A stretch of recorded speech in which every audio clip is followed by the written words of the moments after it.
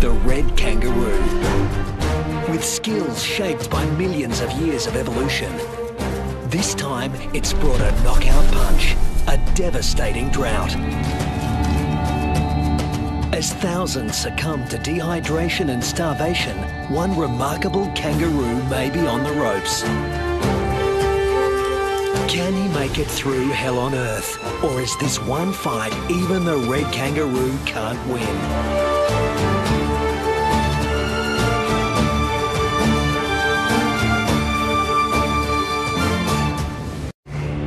Australia, the oldest continent on the planet.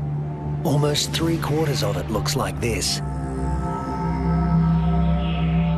At its centre, it gets 5 inches of rain a year.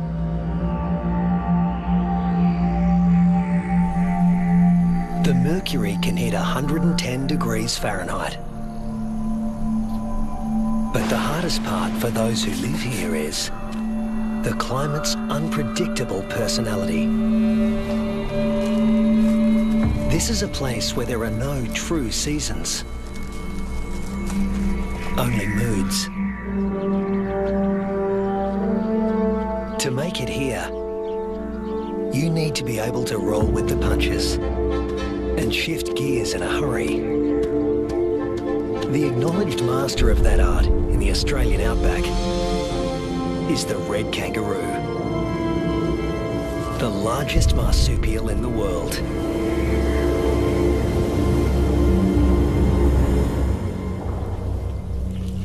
Number 3 is the joey, who's spending some time suckling from outside the pouch and some out on his own in the big wide world.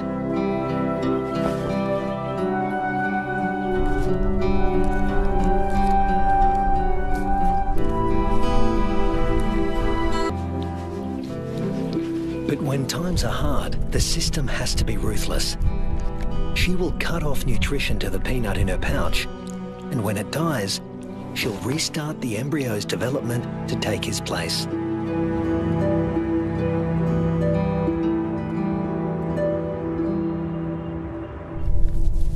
Rusty's developing nicely.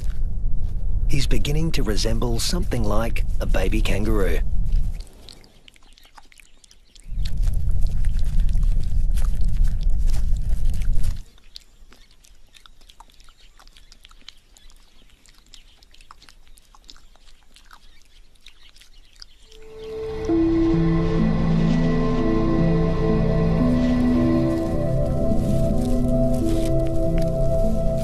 Now 3 months old, he can hear all the sounds of the world he'll soon be inhabiting.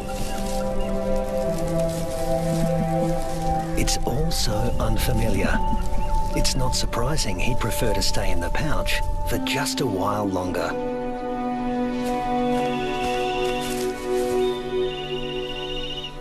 There's plenty of food around now, so Rusty's mum makes the most of the good grazing.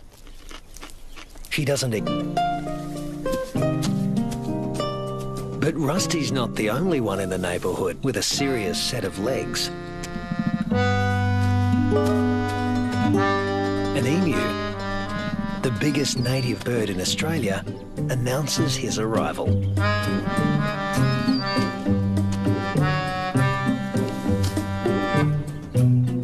His skirt of feathers absorbs 80% of solar radiation, leaving the skin underneath cool. And this dad needs a cool head. In the emu world, dads take on all parental responsibility. The chicks will be under his wing for 18 months. Not exactly the red kangaroo way. Males are pretty much deadbeat dads. They leave as soon as the young are conceived. Rusty also still relies on his mother for food and protection, so he tends to stay close.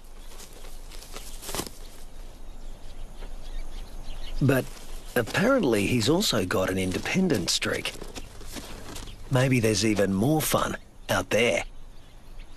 Soon he leaves the rest of the mob and is in uncharted territory.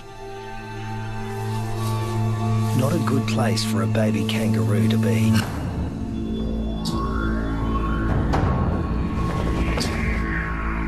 A wedge-tailed eagle, the largest bird of prey in Australia. And it likes to take young kangaroos. Mum realises she doesn't know where Rusty is. But the eagle does.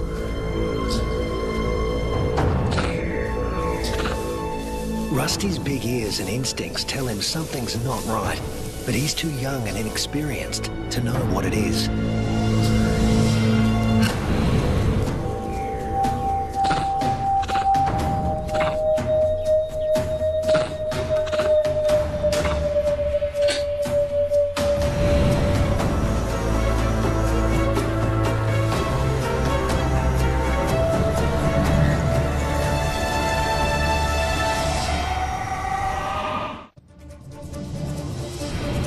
No sooner has Rusty left his mother's side than he's in trouble. With the bone-crushing power of her talons, the eagle could seize Rusty and drag him to his death. But suddenly, there's a flurry of panicked activity nearby. A rabbit is running for its life.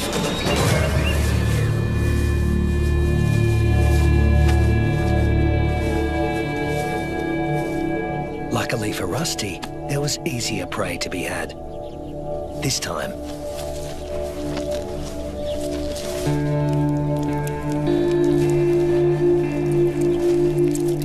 Red kangaroos and wedge-tailed eagles share the same territory. And when the eagle has a chick to feed, the hunting never stops. More than 10% of the eagle's diet is kangaroo.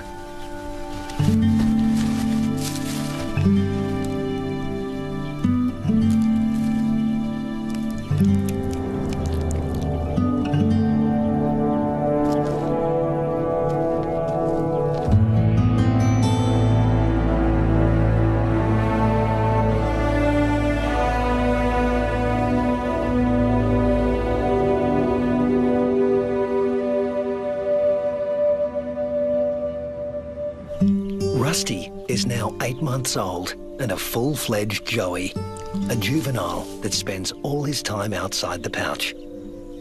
In a few months, he won't have Mum's milk to rely on anymore.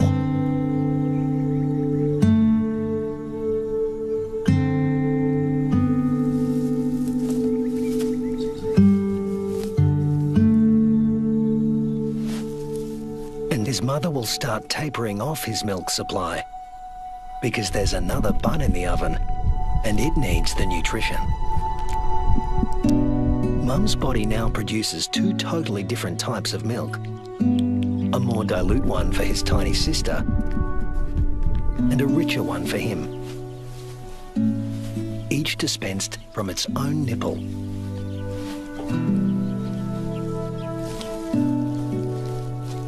But males like Rusty are about 10% larger at weaning than the average female, and are heavy drinkers.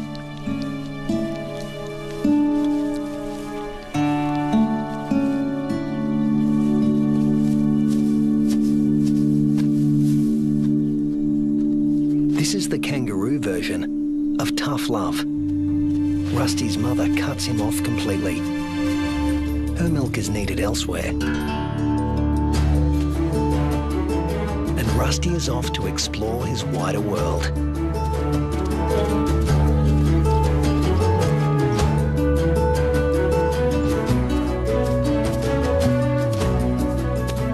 Before long, he happens on another group of kangaroos. These are grey kangaroos, smaller than reds and more suited to areas where the climate is relatively predictable. They don't conserve water as well as reds and prefer the shade of the wooded areas on the desert's edge. Rusty is apparently a new experience for them as well. It's like a get-together with distant relatives you've heard of but never met. Slightly awkward.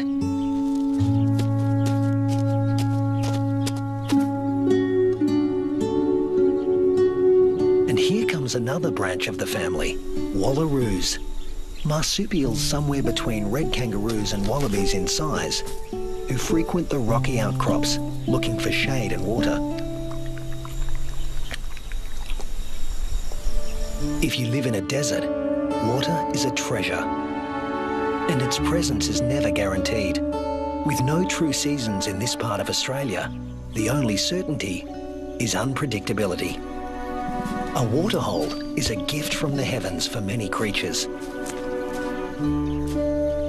Emus, reds and wallaroos all gather to drink. But the relentless sun is turning the mud around the waterhole into clay, laying traps for the unwary. Rusty is not driven by the same intense thirst as his grey cousins. Reds have a kind of super kidney, which concentrates their urine, so they hold on to more water. While the greys have to drink more regularly. Their thirst sometimes drives them to unwise decisions.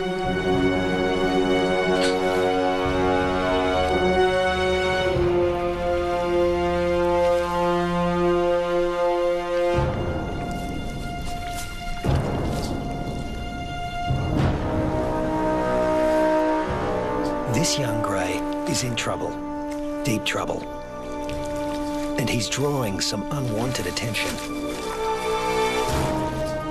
A dingo. Dingoes will gladly take a young kangaroo under any circumstances.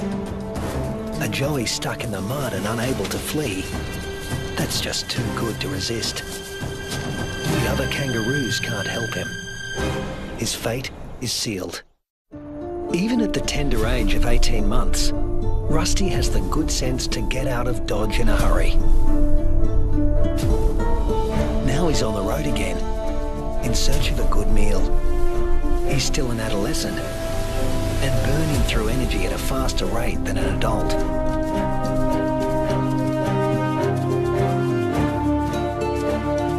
Kangaroo mobs can number in the hundreds, but this one is relatively small.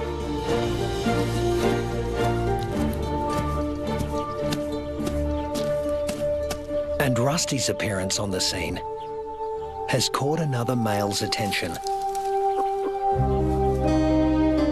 They're around the same size and the same age, perfect sparring buddies. Game on. But this isn't a life or death battle.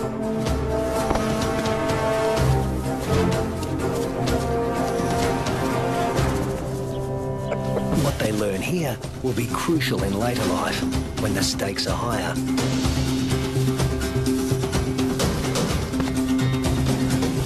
Long arms for wrestling win fights, and females want winners.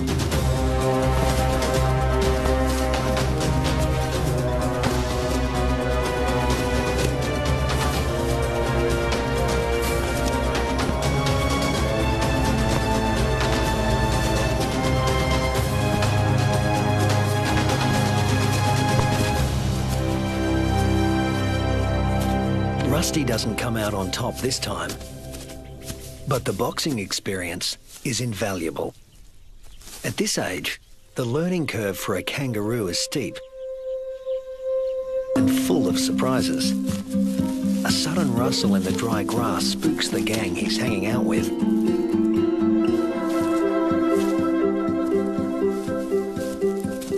But Rusty's the curious type. A shingle-back lizard. Heavily armoured and with a thick tail that looks a lot like its head. Thus its other name, the two-headed skink.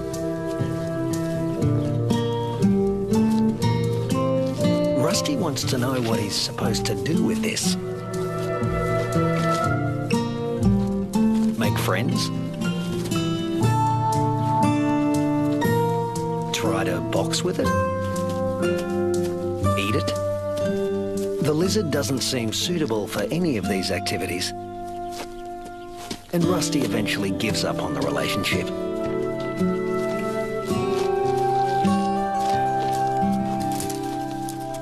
This part of the Central Australian outback has been hot and dry for weeks.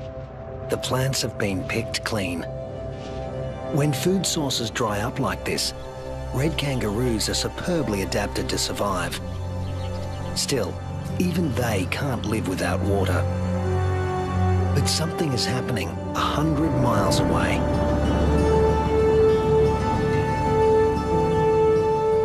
Where the sky has opened up and torrential rains are soaking the parched earth.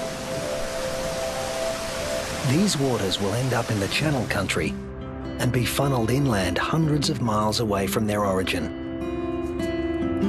The channels are dry now, but because the region is low-lying, they won't be for long.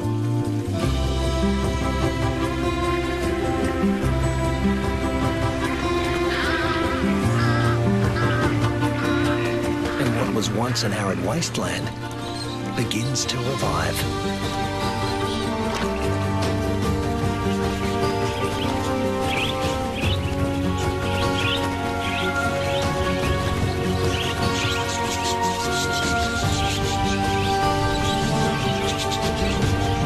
From the swirling flocks of budgerigars to the dingo mum and her pups, all are drawn to the life-giving waters.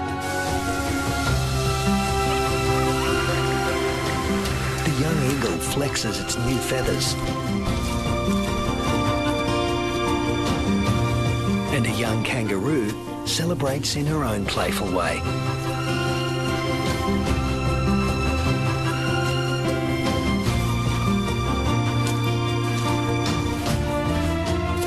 Emus are water guzzlers, and adults can drink up to 4 gallons a day. Like all emus, the chicks revel in a cooling bath.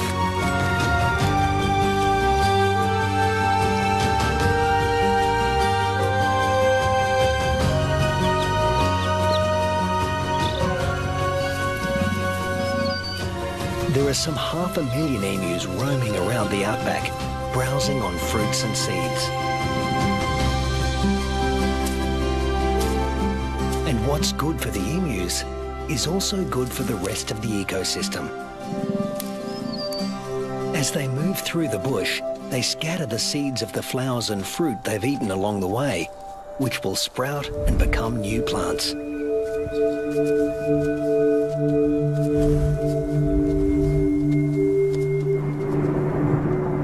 The weeks turn into months. Get where they want to go. Unfortunately, sometimes, especially when they're inexperienced, they get someplace they really don't want to be.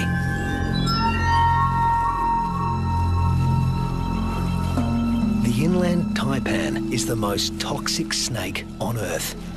There's enough venom in one bite to kill 100 full-grown men.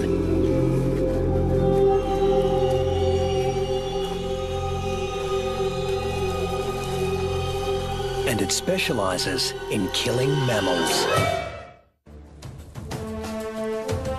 The Australian desert is the kingdom of the reptiles, but kangaroos know too well to leave all snakes alone.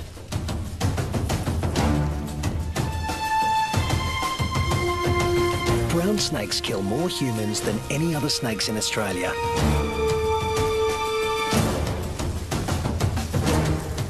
But it's not the biggest reptile in the neighbourhood. This is. The parenti, reaching 8 feet long, venomous and fast on its feet. A large parenti will eat a small kangaroo. But today, it's got its eye on an eastern brown snake.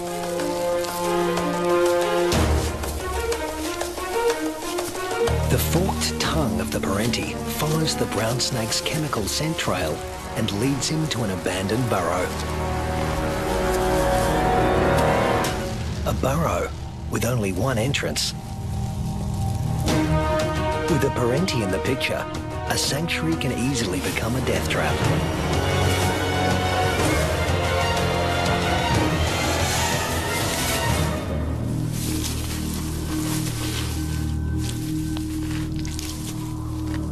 The body of one fearsome reptile disappears into the body of another.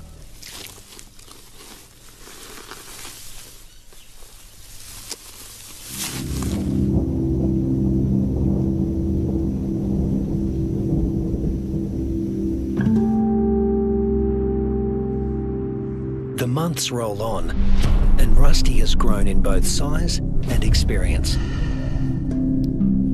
He weighs 150 pounds now and has dozens of sparring matches under his belt. Today, he finds himself with a mob he's met before. The one with the tough male who intimidated him last time.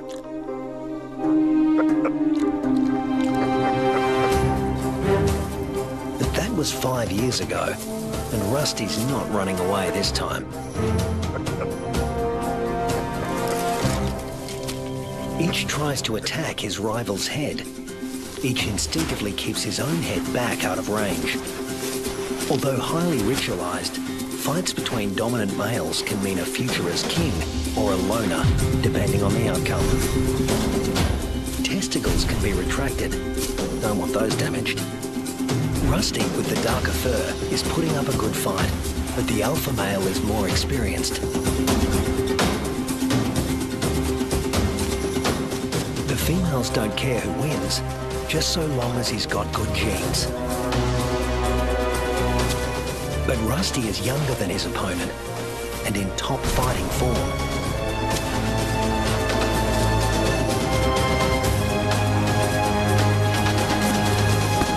Finally, the king goes down. Now the mob is paying attention.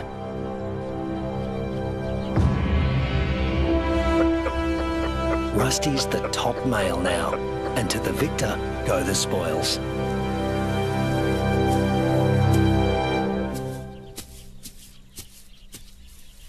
His first choice is this female, though he needs to give her urine the sniff test to make sure she's ovulating.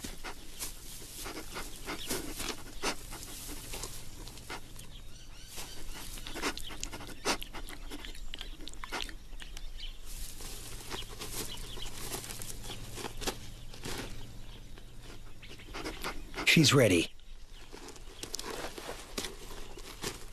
But Rusty has only a brief window of opportunity. She may only be receptive for a matter of hours. Better get to it. Mating doesn't take long, or wouldn't if there were only one female to consider. But Rusty's got miles to go before he sleeps. He's King Kangaroo now, and in addition to regular mating duties, he'll have to fend off other young roos who'd like to knock him off his throne, just as he did his predecessor. But that's not all Rusty has to worry about. The temperature is soaring and the land is drying out. Evaporation is sucking the life out of everything, flora and fauna alike. You can never tell when the weather will change, only that it will. And that's the origin of some of the red kangaroo's most amazing adaptations. They're masters of heat regulation.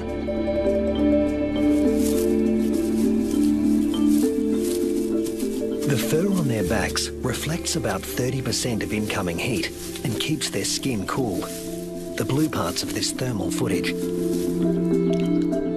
Spreading saliva over their forearms cools the blood, which has been brought close to the skin surface via a dense cobweb of capillaries.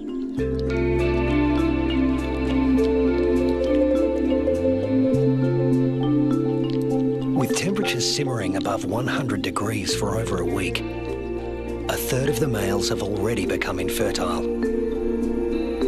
If these temperatures were to continue for 3 more months, the number would more than double. Reds defend their sperm by licking their scrotums to keep them cool. And in contrast to their battle strategy of retracting the scrotum, males let their testicles hang way down below their overheated trunks, keeping them about 7 degrees cooler than at their cores. The sand, even a few inches down, is cooler than at the surface. Red kangaroos dig until they reach cooler soil. And then...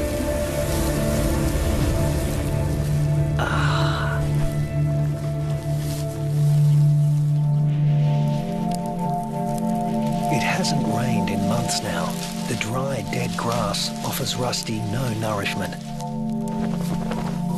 But then, unfortunately, these are dry electrical storms. No rain will come from them. But something else will. Something worse than hunger.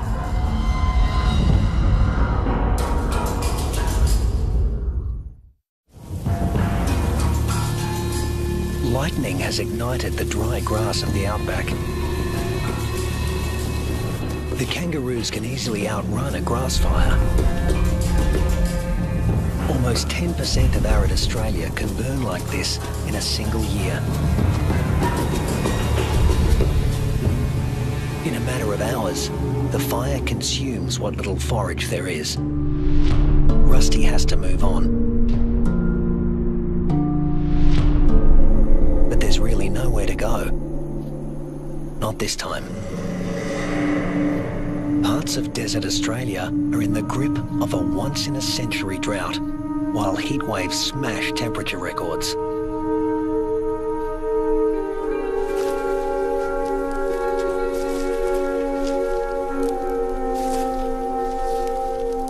Nothing that lives here has ever experienced anything like it, Rusty included.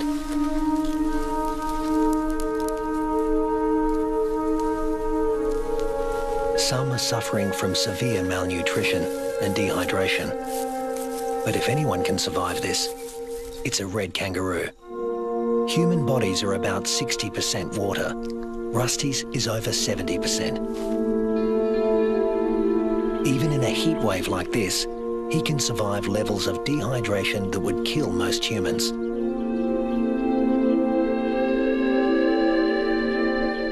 Reds only sweat when they're on the move. At rest, they pant, which uses less water than sweating. Raising their breathing rate to over 200 breaths a minute reduces their deep body temperature and cools their brains. And of course, they cover their limbs in cooling saliva. But there's a price to pay. Licking uses up precious water. If the drought continues much longer, this form of cooling will be too costly. The kangaroos stay under whatever shade they can find. When times get this tough, females switch off their milk supply. Maternal instinct is strong, self-preservation is stronger. Unweaned offspring outside the pouch are the first to die, and the young in the pouches are next. As it dies, the female reactivates her waiting embryo, but if the drought persists, it too will die, and she will stop reproducing altogether. Even Rusty, one of the strongest, is in trouble. In these conditions, the males are the first to succumb, especially the largest, who, like Rusty, need more food.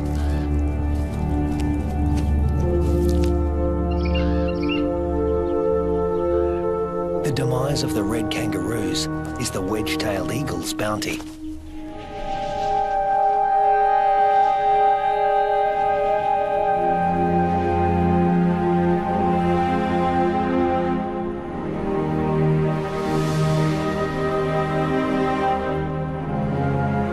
And it's not just the kangaroos that are suffering. The drought is taking its toll everywhere. Predators turn on each other to protect a tiny piece of rancid meat.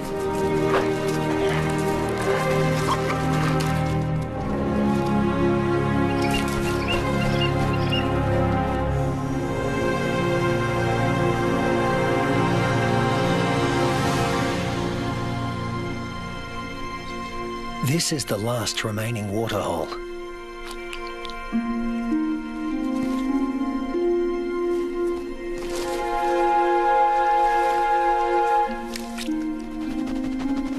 It's stagnant and salty. Ordinarily, the animals would never drink this water.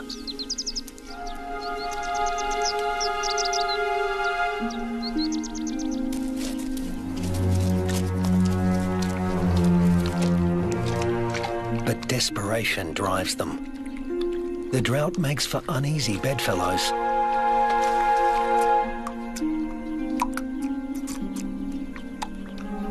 This is a sign of things to come. Heat waves in Australia are becoming hotter and more frequent.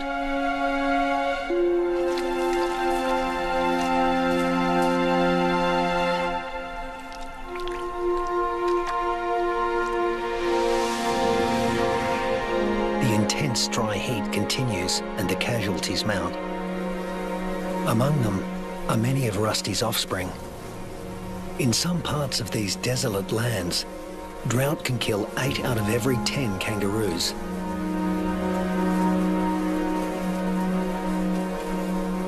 But Australia's desert inhabitants are a resilient bunch. After all, these may have been the hottest temperatures for the last 100 years.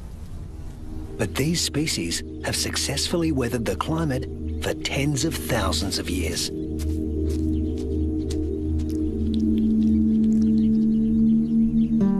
And Rusty is still here, conserving his energy and biding his time. A change is going to come. It always has. After 12 months of merciless drought, the landscape is dotted with the remains of those that couldn't hang on any longer. But in the Australian outback, all bad things come to an end. Eventually. Thunderclouds are gathering in the distance.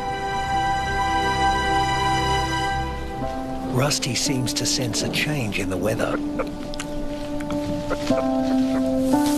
Somewhere there is rain, and where there is water, there will also soon be food. He just has to get there.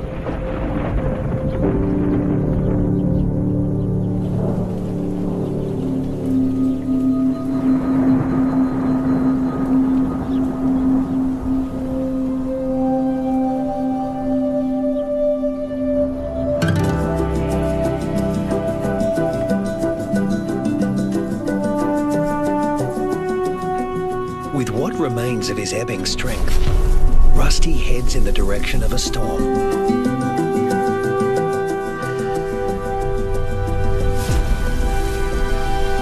As do the other red kangaroos that have made it this far.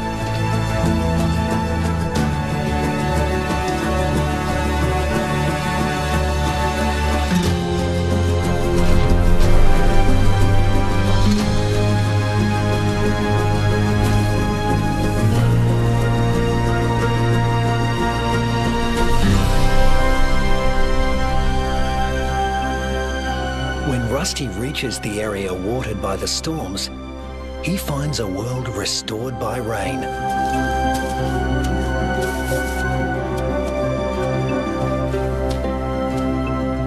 Plenty to eat, plenty to drink. You can almost see the relief and joy in their hopping.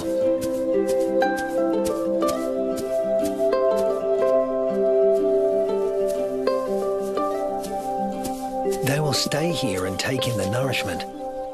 In only a few weeks, males and females will have their health restored, and soon they'll be ready to reproduce once again.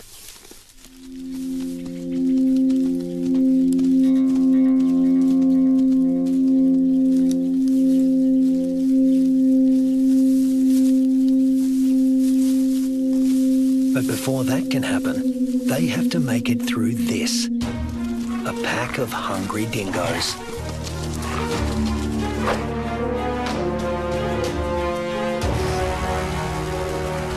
Hunting in a pack more than doubles a dingo's success rate. Normally, they'd go for the weakest kangaroos in the group. But a pack of this size can take down something bigger. Something like Rusty.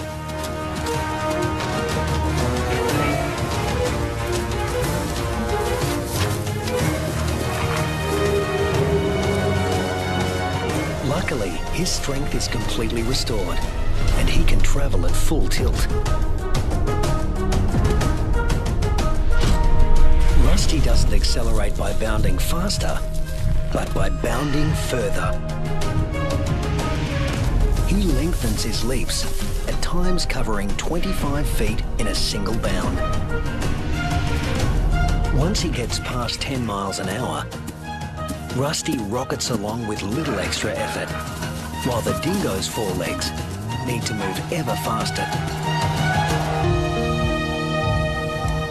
Now hitting 25 miles an hour, Rusty's only using about half of the energy the dogs are putting in.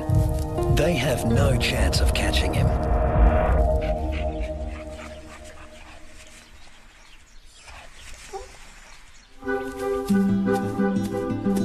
Now Rusty can turn his attention to replacing the offspring lost to the drought.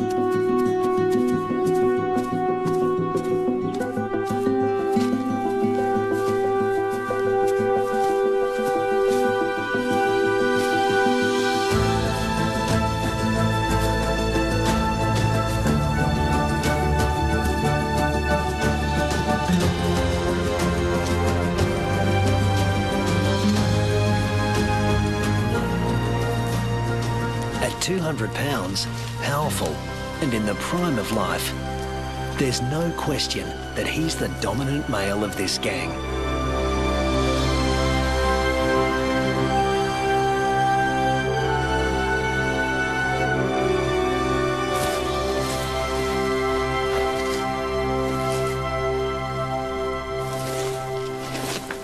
The young he-fathers will need an advantage to survive a world as harsh and unpredictable as this one.